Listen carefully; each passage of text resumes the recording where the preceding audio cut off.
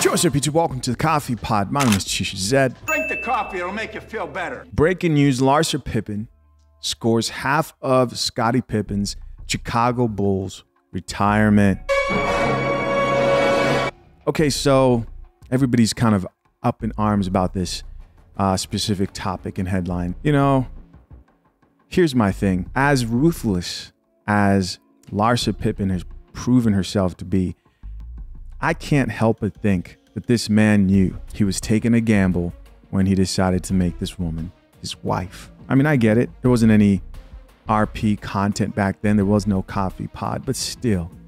I mean, this woman has done horrible, horrible things to this man. Cheated with rappers, featured in songs, and bragged about it, and continues to brag about it and gain clout off his name.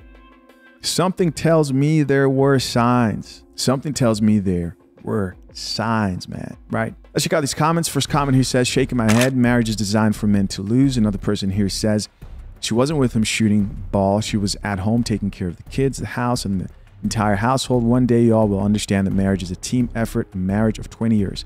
She put in work. I think people are upset because of how she treated him after the marriage. That was his wife and who he chose after all.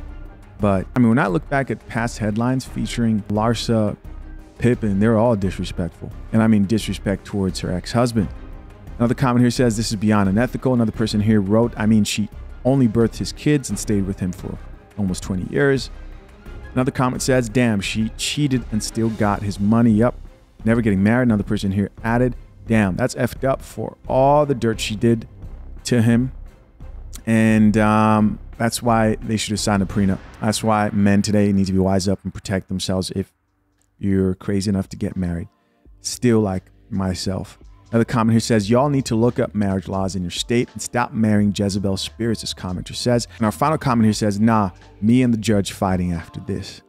Yeah, this is terrible. This is terrible. But he probably knew it was coming, to be honest. And she's probably happy. It's a dangerous time for marriage, a dangerous time to want to provide a two-parent household for your family. Protect yourself. Learn from these lessons. Listen, guys, as always, I'm curious to know, what do you think? Leave your comments down below. I appreciate you checking out another episode of the Coffee Pod. Till next time, I'm out. Peace.